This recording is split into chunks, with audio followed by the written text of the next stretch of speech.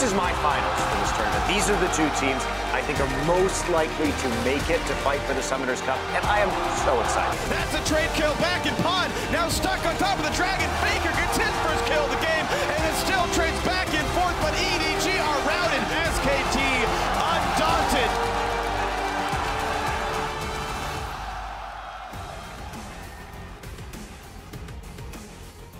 It has been a day of grudge matches here at the League of Legends World Championship. We did see a rematch of the MSI Finals, round 2 bout between Febevin and Westdoor. We just saw that recently, as well as some more games on the day. A little bit of the battle between NA versus EU.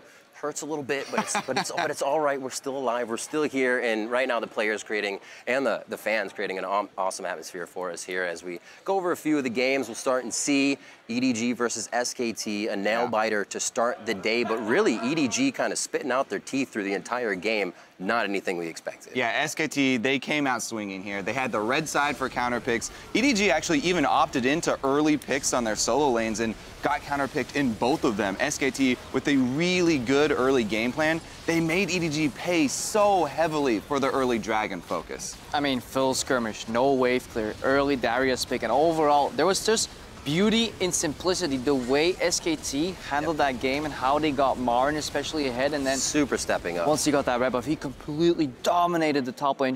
They made it look easy.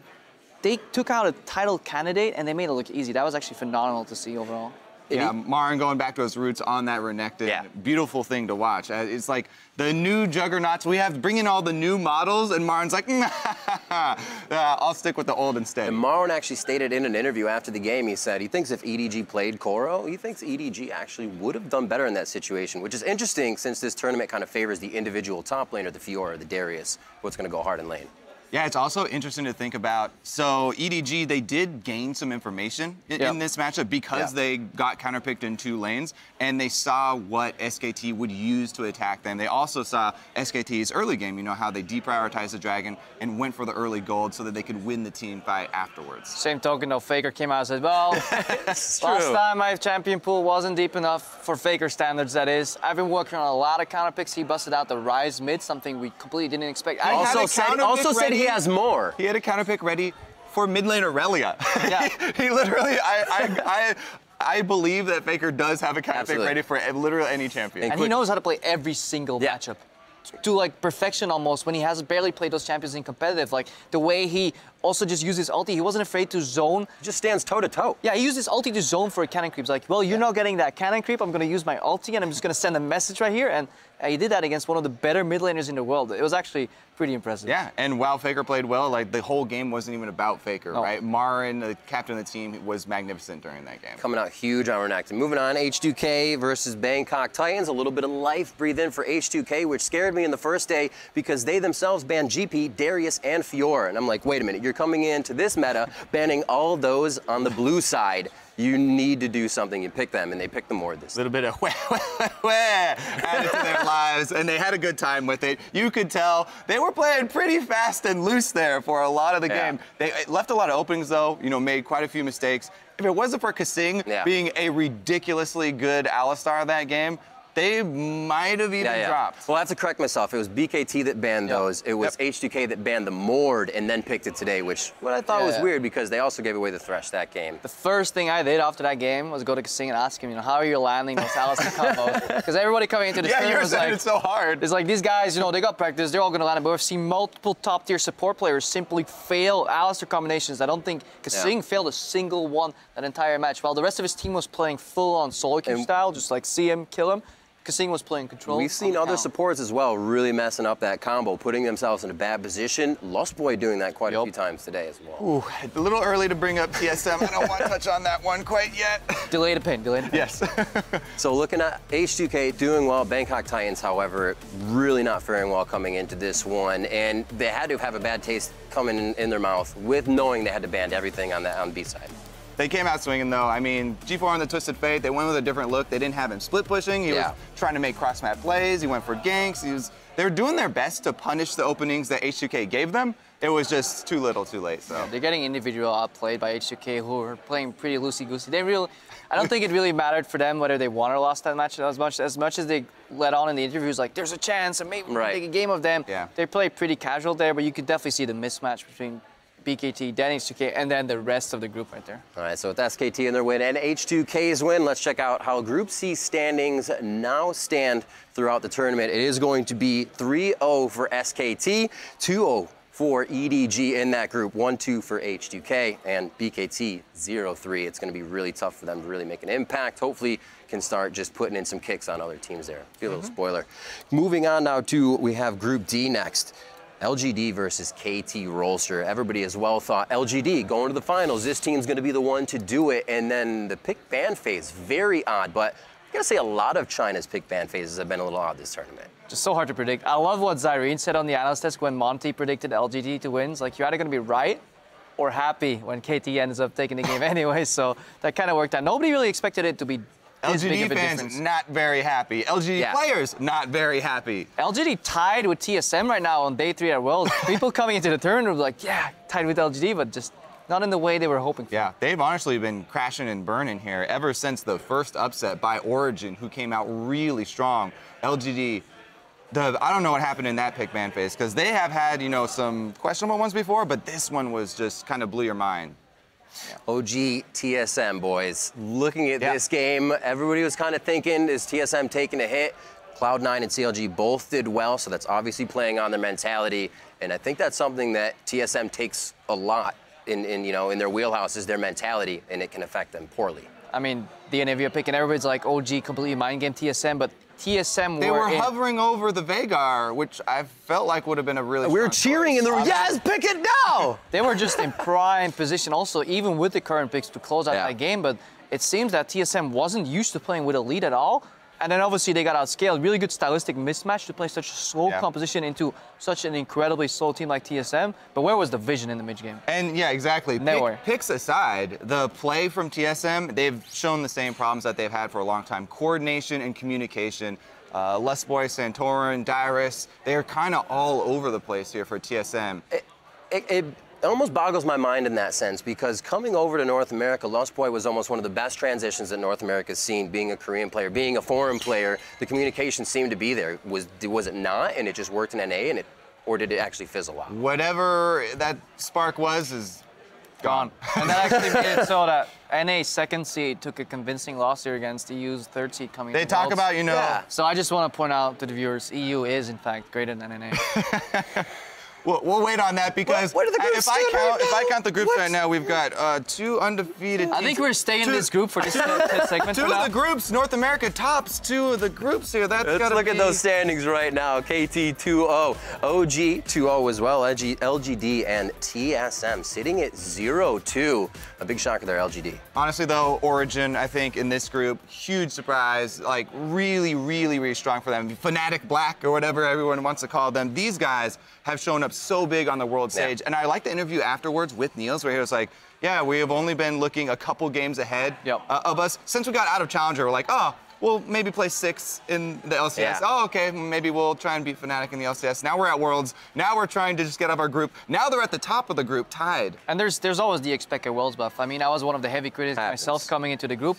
Rating him the weaker member. Shockwave, and everybody's a fan again. Yeah, rating. I don't think the Shockwave mattered as much, but just the consistently solid higher play, because that Shockwave was still set up by his teammates. But his nVidia performance was actually pretty impressive. The way he just synergized with the team, busting out that pick, slow scaling build. Definitely impressed with expected Worlds. But even though, still, the rest of his team still playing better too. He could still be the weakest member in his group, in his team, but it doesn't matter because his team's playing so damn well. Let's hit the final groups of the day. We just saw the last 2 games. First, IG versus Cloud9. This is get a little bit of love back and smile on the NA faces here. It's gonna walk out of here. What a game this was. And in the beginning, Incarnation looking so much better in the mid lane to help control everything. There is so much faith coursing through my veins. Can you see it here? We have enough for 2 teams. Cloud9 are able to go 2-0, and I have to say, that Incarnation that you point out, he's been so big for them. We talked about it at the end of the normal season, but man, Incarnation has been huge for the team ever since Hai came back to work with him in the jungle. Go ahead. There's the easy narrative here. you know, Cloud9 doing well, but I think we're missing the crucial point. Yeah, EU mid laner? No. Okay. Good, all right, dodge the bullet. Dodge the bullet. That's actually a good bullet. I'm going to save that one. Disappointing Bard performance by Kitties. That could have changed the entire... Kid and Kitties. Very, very disappointing overall. And then, yeah, EU mid laner.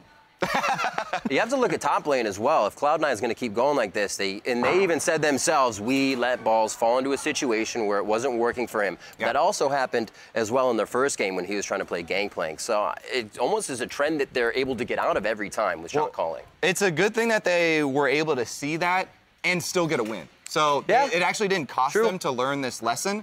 Hopefully, moving on in the group, then they'll be able to retain what they learned from that game. Yeah. And, you know, not let balls get into that same situation again. Because we've seen so many times the Dunk Master drop the ball. So many Darius have been picked really early and been countered or bad comp against them, or not supported by the team.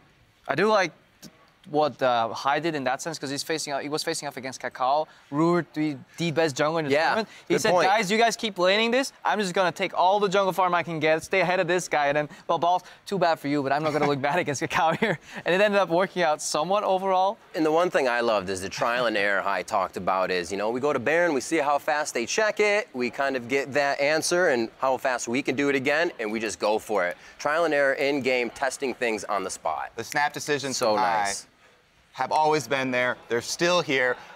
Like, it's ridiculous to even believe this story that he brought the team coming from 7th place. Lucky number 7, baby. All the way to the top of Group B. I mean, if you're IG right now and you're scouting the match, who are we playing again? Yeah, 7th place team out of NALCS. How did they get here? It's true. By some pretty ridiculous, you know, slide under the reverse sweep. Nah, we got this. In the interview, though, they said, I remember Cloud9. I remember Hai in the mid lane. Oh, he left the team. Okay, we stopped paying attention. Oh, he's back. Why? He's jungling now. So, moving on, AHQ Fnatic, definitely looking at Huni in the top lane, a little bit of lackluster play. I say carefree play, not lackluster. They knew what they were doing. Huni flashing in. Febvin was playing his ass off in the mid lane to thwart everything his team was bringing down. Honestly, they fell apart. Did you see that teleport? I did. I'm waiting. I haven't used the classic line quite yet, and we've seen some bad ones. But yeah, that was just... All around, really, yeah, exactly. They had It was a rematch. Fizz got Westor got his Fizz again. You thought, oh, it's just kind of the same thing. But we also have to give props for the rest of AHQ because, yes, Westor got punished really heavily in the mid lane. But Ziv and Ann, these are the two guys that we hyped up coming into the Worlds for AHQ, and they showed up huge for them. Both of them carrying, and in the end, on that Jinx, able to take it home for the team. Going pretty crazy. Ziv's Gnar was immaculate. His spacing, just keeping out of range of Apprehend. The only time he got into Apprehend range is when he wanted to. When he then got a Gnar into the wall or a 4-man stun, throwing some houses down on the opponents, and that set up on, you know, for that positioning and cleanup. But just fantastic play overall. And looking at how Group B played out so far. 2-0, Cloud9 on top. 1-1 for both AHQ and Fnatic, and IG China not having the greatest start to the event, sitting at 0-2 there on the final group of the day. These rematches will be really cool to see after the final day. Absolutely. Very excited. And you talk about loosey-goosey play or whatever. The careful. Call it what you want, Kobe. People have been, you know, first picking this Darius and just throwing him all over the map. This is not a safe pick. You know, he's a low mobility champion himself. Yes, he's a juggernaut. They take a while to get him moving, right? You have to pay attention. That's inertia. Once he's going fast. Exactly. You have to be going. It's got to get the train going. All right, so let's take a look at the few of the matches tomorrow. Go over these guys. Figure out what could actually pan out. TSM versus LGD is going to be one we're first looking at. LGD and TSM both looking to pick themselves up. As Krepo said, these teams are tied, technically, right now. Yep. You know, that being said, LGD are extremely angry right now. Yep. And I don't know, TSM have been showing problems that they've had in the past, and it doesn't look very good. I think Imp might be so angry, and if he takes it out on Wild Turtle, we may see some big issues here, especially since TSM, even if they get slightly ahead, I'm just so worried. The vision, it's not there. I mean, play some of these boards. Yeah. Just get them into the jungle. Come on, TSM, you can do it. KT Rolster versus Origin, one of these teams looking to give each other a loss as they go into the groups tomorrow, and looking at the rest of the games. It's going to be pretty crazy. Yeah, those first games, all the Group D games are going to be really exciting. We get to break some of these ties. Yep, it's going to be great. So that is going to be all from us here at Day 3. Get some rest. We'll be back here tomorrow. Thank you so much for joining us for Worlds tonight. Good night and GG. Au revoir. First match, it's gonna be an amazing one. It's China's Edward Gaming versus South Korea's SK Telecom T1. That's a trade kill back in pod. Now stuck on top of the dragon. Faker gets his first kill of the game, and it still trades back and forth, but EDG are routed. Faker picks up the kill. Mako smacks easily, and there's really not much that Amazing J's gonna do on this one. Pom-Pom's yielding for a bit of damage. Zone needs to buy some time. SKT, undaunted, take down Edward Gaming. Fight.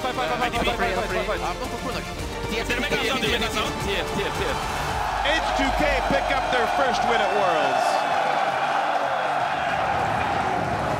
Custom is useful for KT. They get his ulti. Now he's going to fight Arrow. It's going to be close. Arrow! Chain of Corruption comes across, but already 2 kills. Now 3 kills picked up. Acorn jumps in. Tries to pick up a little bit of something. Score will go down. KT 2-0 to start out their World Championship. It's kills on each side. So far, though, 2 for Beautiful wall. The expert pack a great double kill for SOAS. Balls does go down during the middle of all that. IG trying to trigger around, but it looks like C9 has enough. Triple kill for Sneaky. The damage from, the damage from his Seer and from Sneaky is so big. Double kill for Azir already. And they complete the 2-0 already at Worlds. A lot of trouble, gonna go down. Westdoor gets the kill, gets taken out though as Huni comes in. It's a brawl. Fnatic are okay, and that is gonna mean the damage turns around. Double kill though for On. The beginning of the resets. That's right, Westdoor getting the kill, triple kill. AHQ still with the edge as Rain over the rest of Fnatic make a run for it. There's a double kill for Westdoor. AHQ takes down Fnatic.